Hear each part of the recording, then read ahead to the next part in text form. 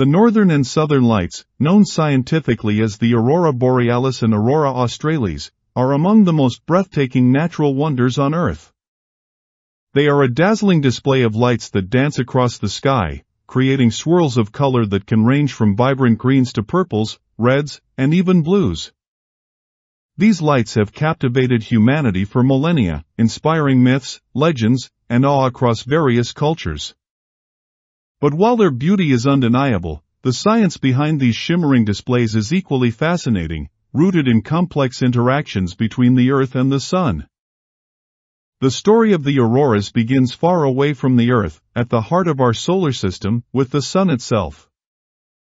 The Sun is a vast, burning ball of hydrogen and helium gas, constantly churning with intense energy. At its core, nuclear reactions occur, converting hydrogen into helium and releasing enormous amounts of energy in the process. This energy travels outward through the Sun's layers, eventually reaching the surface, where it is emitted as light and heat. However, the Sun also releases something else, a stream of charged particles known as the solar wind. The solar wind is a continuous flow of protons, electrons, and other particles that are ejected from the Sun's outer atmosphere, known as the corona. While it may sound like a gentle breeze, the solar wind is anything but mild. It travels at incredible speeds, often reaching over 1 million miles per hour, and carries with it the energy and magnetism of the Sun. This wind blows out into space, filling the solar system with a stream of charged particles that affect everything in their path, including the planets. Here on Earth, we are protected from the direct effects of the solar wind by our planet's magnetic field, which acts like a shield, deflecting most of the solar particles away from the surface. This magnetic field is generated deep within the Earth's core, where molten iron and nickel churn and create a powerful magnetic dynamo.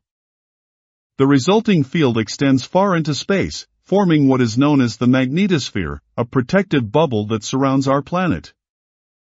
However, the solar wind doesn't simply pass by the Earth without incident.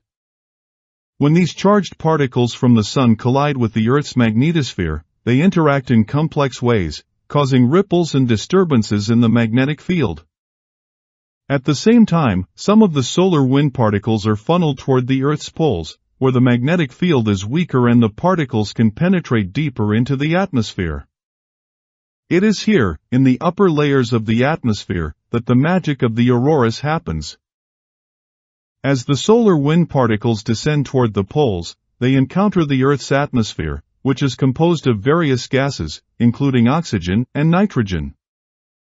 When the charged particles from the solar wind collide with these gas molecules, they transfer their energy to the atoms, exciting them and causing them to emit light. This process is similar to what happens in a neon light. An electrical current passes through a gas, exciting the atoms and causing them to glow. In the case of the auroras, the solar wind acts as the electrical current, and the gases in the atmosphere are the glowing material. The colors of the auroras are determined by the type of gas that the solar wind particles collide with, as well as the altitude at which the collisions occur. Oxygen, for example, is responsible for the green and red colors that are often seen in the auroras. When solar particles strike oxygen molecules high in the atmosphere, they produce a greenish-yellow light, which is the most common color of the auroras.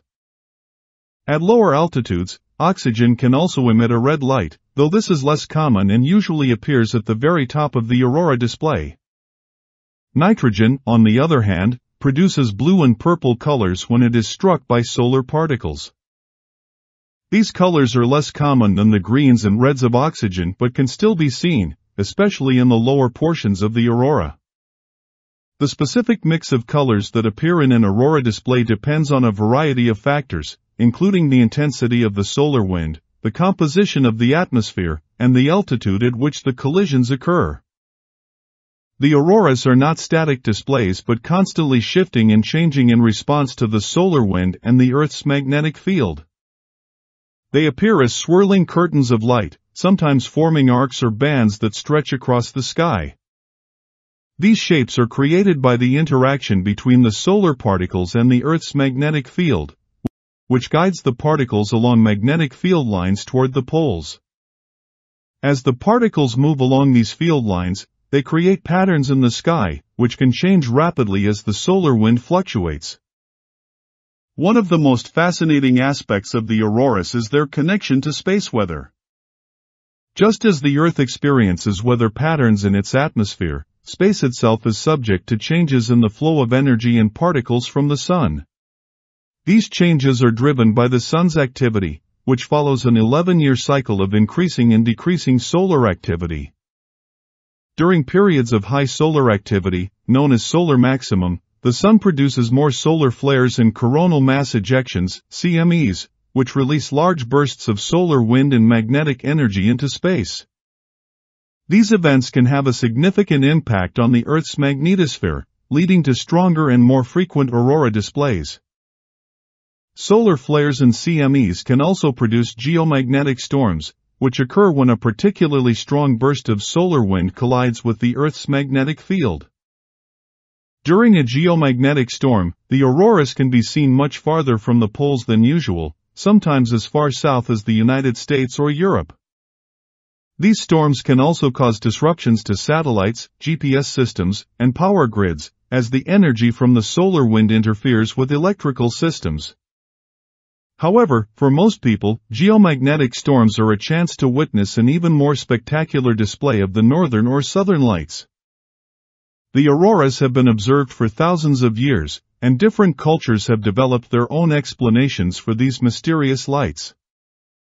In ancient times, people often saw the auroras as supernatural or divine phenomena, believing that they were messages from the gods or spirits. In Norse mythology, the northern lights were thought to be the reflections of the shields of the Valkyries, the warrior maidens who escorted fallen soldiers to the afterlife. In Inuit folklore, the lights were believed to be the spirits of the dead playing a game of football in the sky. In more recent times, scientists have come to understand the true cause of the auroras, thanks to advances in our understanding of the Sun and the Earth's magnetic field. The first scientific explanation for the auroras was proposed in the 18th century by the Norwegian scientist Christian Birkeland, who suggested that the lights were caused by charged particles from the Sun interacting with the Earth's magnetic field. While his theory was initially met with skepticism, it was later confirmed by space missions that detected the flow of solar wind particles into the Earth's atmosphere. Today, the study of the auroras is an important part of space science and atmospheric physics. Researchers use satellites and ground-based instruments to monitor the solar wind and the Earth's magnetosphere, studying how these interactions produce the auroras and how they affect the planet. This research is not only important for understanding the auroras themselves but also for predicting space weather events that can have an impact on technology and infrastructure here on Earth. One of the most exciting developments in recent years has been the discovery of auroras on other planets. Jupiter, Saturn, Uranus, and Neptune all have magnetic fields and atmospheres that produce auroras similar to those on Earth. However, the auroras on these planets are much larger and more powerful than those on Earth, due to the stronger magnetic fields and more intense solar wind in their regions of the solar system. For example, Jupiter's auroras are so large that they could wrap around the entire Earth several times, and they are powered not only by the solar wind but also by the planet's own volcanic moon, Io, which spews charged particles into space. The study of auroras on other planets has provided valuable insights into how magnetic fields and atmospheres interact in different environments, helping scientists understand the dynamics of planetary systems. It has also raised intriguing questions about whether auroras could exist on planets outside our solar system, potentially serving as a clue to the presence of magnetic fields and atmospheres on distant exoplanets. Despite our growing understanding of the auroras, there is still much that we don't know. Scientists are continuing to study the fine details of how the solar wind interacts with the Earth's magnetic field and atmosphere, hoping to unlock new secrets about this fascinating phenomenon. For example, researchers are investigating why the auroras sometimes appear in unexpected places or during periods of low solar activity, as well as how the particles that cause the auroras are accelerated to such high speeds. One area of active research is the role of magnetic reconnection in the auroras. Magnetic reconnection occurs when magnetic field lines from the Earth and the solar wind break and reconnect, releasing large amounts of energy in the process. This energy can accelerate particles and create powerful bursts of aurora activity, known as auroral substorms. By studying magnetic reconnection, scientists hope to better understand the dynamics of the magnetosphere and how it responds to the solar wind. The auroras are a reminder of the deep connection between the Earth and the Sun, as well as the dynamic forces that shape our planet's environment. They are a stunning example of how energy from space can interact with our atmosphere to create something both beautiful and scientifically significant. While the auroras may appear to be a peaceful and serene display of light, they are actually the result of powerful forces at work, from the churning plasma of the Sun to the invisible currents of the Earth's magnetic field. For those lucky enough to witness the northern or southern lights, the experience is unforgettable.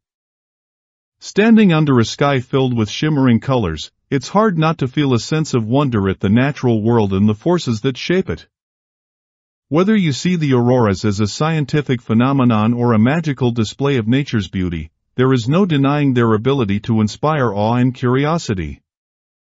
And as we continue to study the auroras and the space weather that produces them, we will undoubtedly uncover even more of the secrets behind these incredible lights.